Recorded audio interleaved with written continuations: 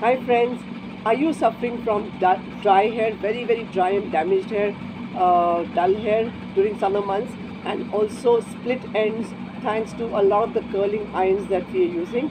Then jojoba should be your natural go-to solution. You'll be amazed at the power of this particular natural wax-like ester that can take care of most of the hair concerns. Okay, so when you use this once a week, use this as a leave-on your scalp. Massage it into your scalp, wash it the next day. You'll see a difference in your dry, damaged hair. It will actually make a protective shield on your hair shaft so that the heating tools or the curling irons will not damage your hair.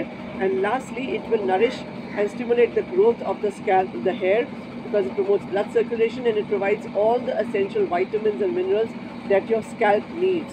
Copper, zinc, and many others like that. Hope this information is useful. Stay safe, stay blessed, and if you like, give us a thumbs up.